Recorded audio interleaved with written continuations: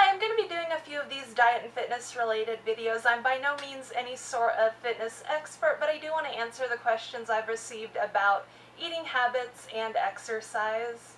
My current leg workout is extremely simple, it's effective, and only takes a few minutes, so there's no excuse for me to not do it.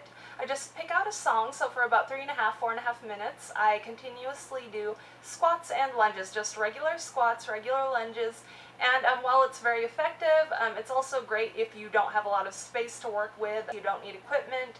Great workout. You really can't beat squats in my opinion.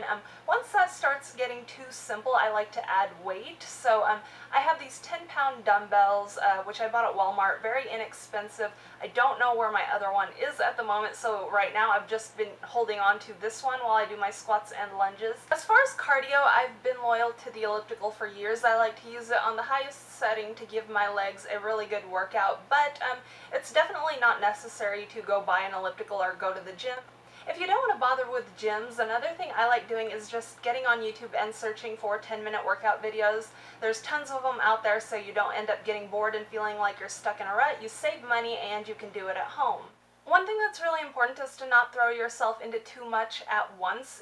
If you all of a sudden decide you want to get fit and start exercising 3 hours a day and starving yourself, you're going to eventually burn yourself out. That's not something you can realistically maintain for the rest of your life, so start small. It's better to start off slowly and build from there, because if you're working out for 3 hours a day, where do you go from there, you know?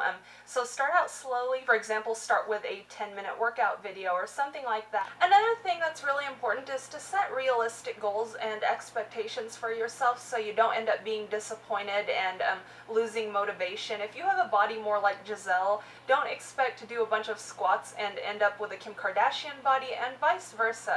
You're going to kind of have to just work with what you have and get the best body you can possibly have. There's no way in hell any amount of squats and praying is going to give me a Kim Kardashian body. So although she does have a great body, she's not someone I look to for inspiration, because our body types are just not similar at all, so it's kind of pointless.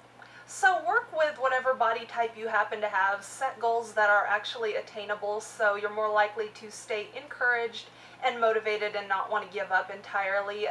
That's really all for now. I really just wanted to answer the questions about my current workout routine.